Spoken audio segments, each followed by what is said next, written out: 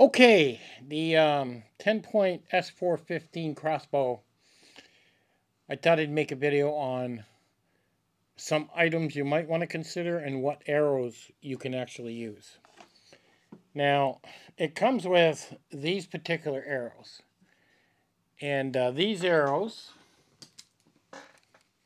are referred to as, God, I hate getting old, are referred to a Pro Elite 400.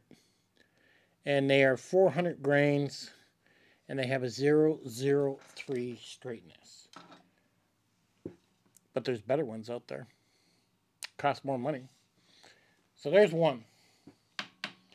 The other one you can get is one called Match 400 and another one called Evo X Center pounch 20 inch. It has to be 20 inches.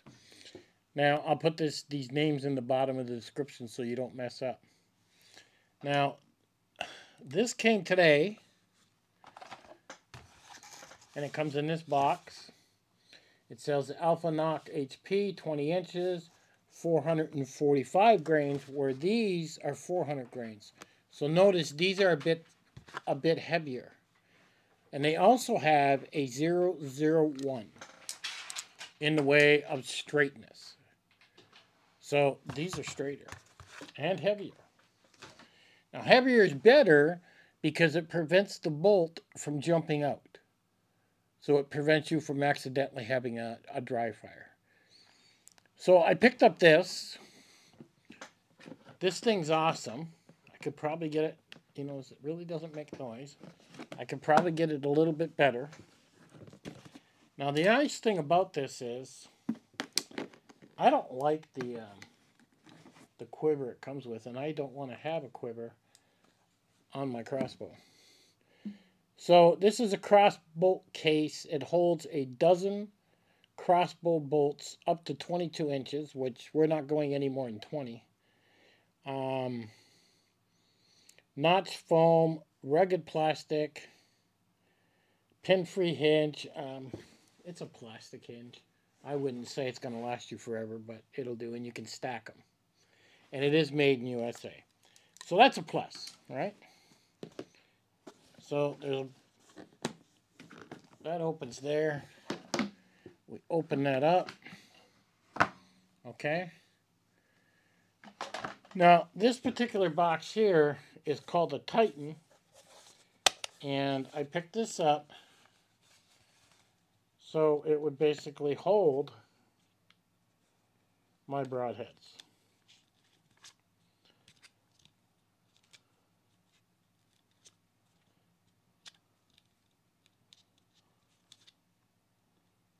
So it does have, okay, it does have some styrofoam inside, and you can put up to, well, 6 of them. I don't know if you can get them on the other side yet. I haven't bought more to find out. My other 3, and it works well, my other 3 broadheads are missing. It says on Amazon, "We have lost your broadheads. Please wait the next 3 days before asking for a refund and reorder." And apparently they're stuck in Florida somewhere. So we wonder why, right? So now I'm going to take these out. It comes with these foam things. Let me turn it around. Now how this arrow looks, and these are expensive. These are a heavy arrow. And they are 001, which means they are even straighter than those other ones that came with your bow.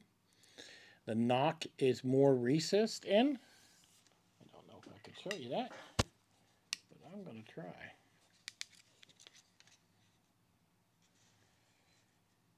Well, I don't know. They look almost the same to me. So I don't know. You know, I don't know if you can see that, but they look almost the same to me. So the green arrows are 003, 400 grain. These are 001, 445 grain, so they are heavier. So why the case? Well, I want something to go on my backpack. I want something to stay away from what's going on. and I want to carry certain things. So, for example, I want to take some of these judo tips in case I see small game. This one's almost the same, but it's got a point. Probably punch a hole right through the rabbit. And this here is for putting on your broadheads. But that's what you're looking at. So if I take these and screw them on. So there you go. I got one small game right off the bat. You see that? Give me another one.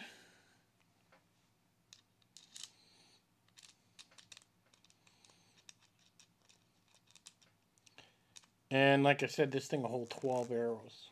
So that's kind of nice. Now, I don't want to hold... I don't want to put the broadheads on until I need them. That's why I bought a separate case for the actual broadheads. So, will I use that 3-arrow quiver? I don't know.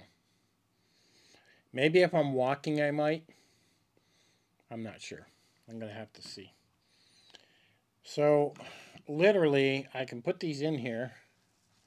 Okay. And you want to kind of set these up where your arrows are kind of, you know, centered out. Not bad. So there we go. That's pretty good. You know. And I'm going to do this the other way. And I don't want it on the feathers, so maybe I'll go this way. There we go. So I got my 2 small game tips on the far left. Now, the other way, I just slide it inside these holes. Down it goes all the way. Same way, I don't have any broadheads on it, you'll notice.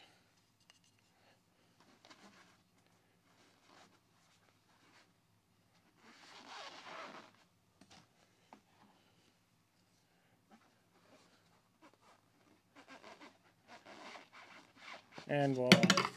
Now, ideally, oh, this one goes this way. Ideally, my broadheads, okay, are going to go in the middle.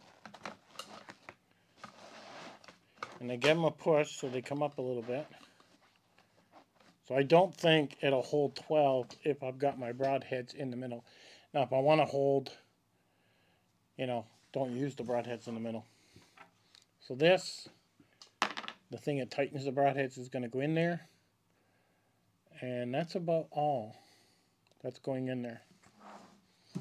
So now my case has, it's going to have 6 broadheads when they come in. And it has a couple judo type tips for taking down small game. It has the tool for tightening the broadheads. And then basically, this seals up. Foam will stick out a little bit. And boom, we've got everything all together. Now that's the thing that tightens up the broadheads. I don't think I want that rattling all over the place. So how am I going to do that? Can I put it here? That might prevent it.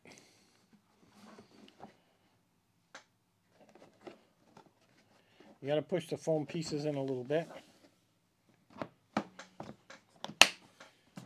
Let's try it now. It's still got some noise to it. I can't get away from that, huh?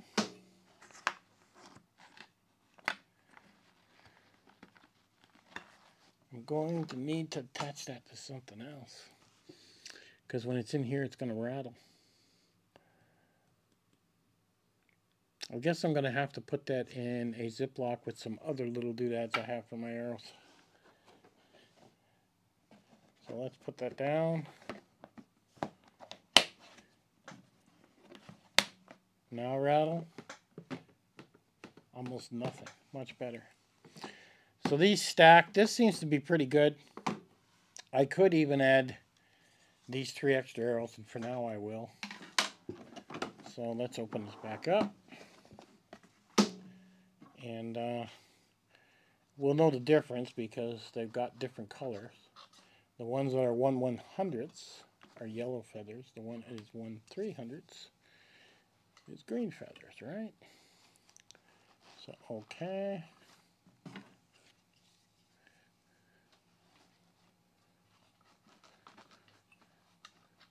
So there we go.